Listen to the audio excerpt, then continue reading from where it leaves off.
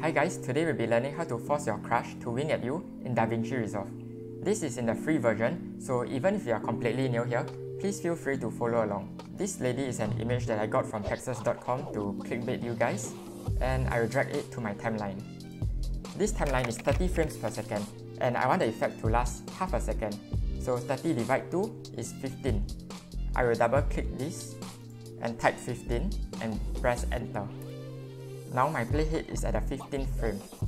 I will select the clip, Ctrl B to break it, and with my playhead over the small clip, I will head over to the fusion page. Then with media in one selected, Ctrl space, I'll search for a grid warp, this, and enter. Then I will change my show from destination to source, and of course you can adjust the X grid size and the Y grid size to adjust how many boxes there are on the grid, but I shall keep it as default, which is 8. And I will adjust the size, and I am zooming in by holding Ctrl and mouse scroll wheel like this, and panning by holding mouse scroll wheel and dragging. Then I will reposition this by adjusting the center X and Y and place it on the eye like this. We want it to be sufficiently big to cover the entire eye. Something like this is good.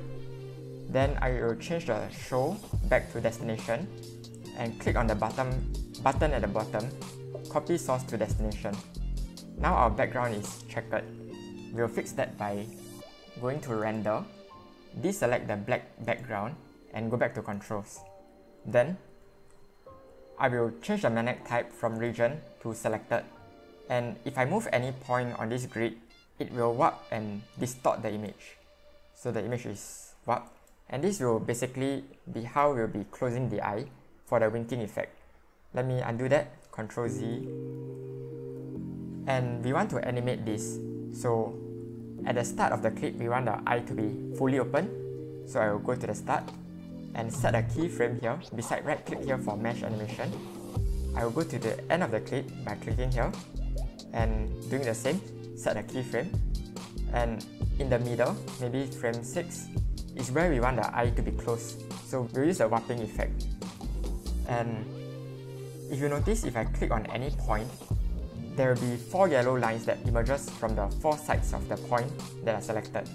I can adjust the curvature by adjusting the direction and the length of these yellow lines. How I would like to approach this is by using a bottom-up approach. So I will work on the bottom layers and move my way up. So let me show you an example. I will select this layer. Now it's all yellow, and I'll hold down Shift and drag this up. Holding down Shift while dragging will ensure that it will only move one direction, so it will just go vertically and not horizontally, so it won't move sideways. Now I will go to the top layer and drag this up also. So basically we want to keep doing this until the eye is completely shut.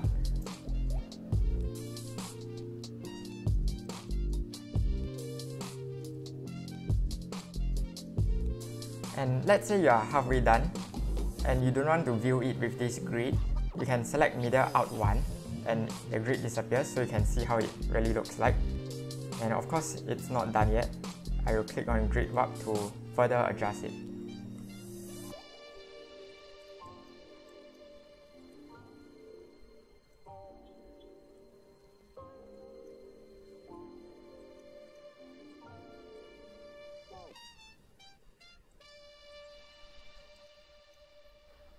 Alright, now the eye is completely closed and it's looking pretty decent. Let me play it back.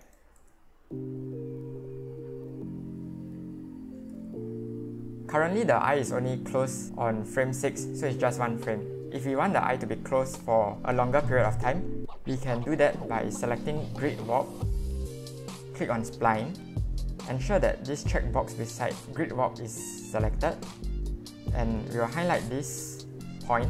So this is the keyframe that we set when the eye is closed. Ctrl C to copy, And let's say we want the eye to be closed from frame 6 to frame 8. You go to frame 8 here and click anywhere here, Ctrl V to paste. So now the eye will be closed from frame 6 to frame 8. And let me play it back.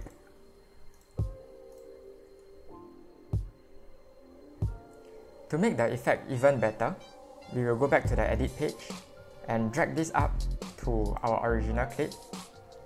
We will add a fade in and fade out.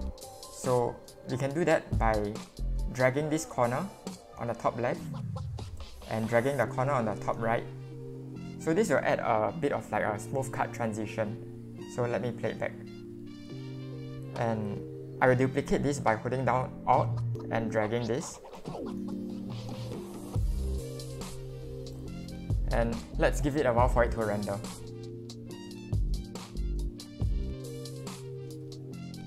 Now I will play it back in full screen.